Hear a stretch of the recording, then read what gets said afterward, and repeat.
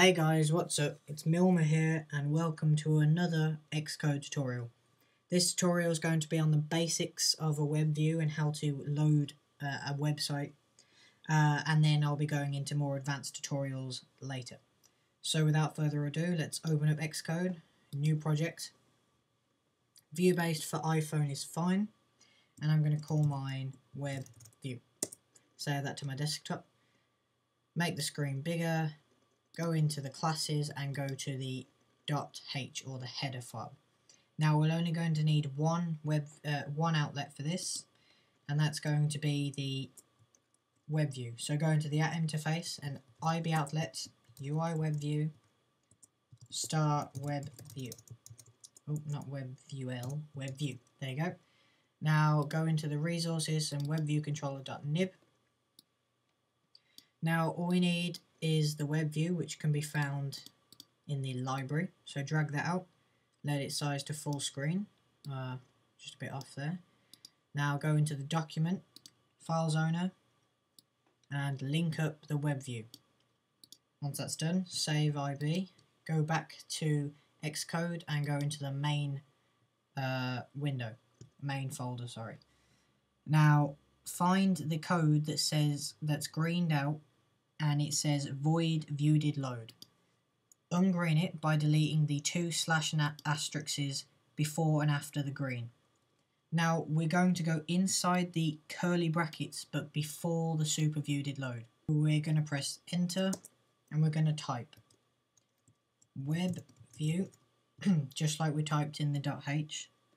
Then we're going to go load request, open another square bracket, ns URL request, no, not the autocomplete, request with URL, then we're going to go another square bracket, ns URL with string, then we're going to do @quotes, and then we're going to put in our website address. Now I've already got mine copied because it's Google's, so I'm going to paste that in there. Now make sure you have this http://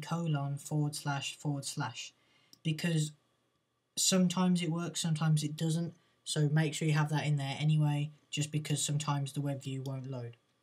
Then end the quotes, end the 3 square brackets, put a semicolon, save, and we should be able to build and run and see how it goes.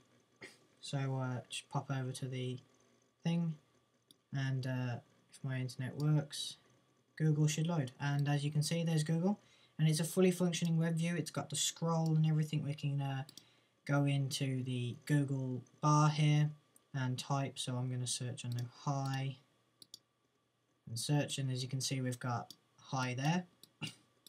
So yeah, the reason why we didn't need a button for this is because we used the viewDidLoad, and the viewDidLoad allows us to, basically what it is, as soon as the view loads it should do this code, so we don't need any button for it.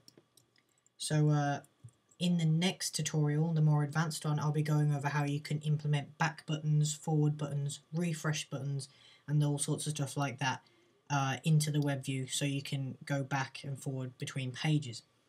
That link should appear here. So thanks for watching, guys. See you in the next tutorial. If you like my videos, give me a comment and tell me what other videos you would like to see from me. So thanks for watching. Please comment, rate and subscribe.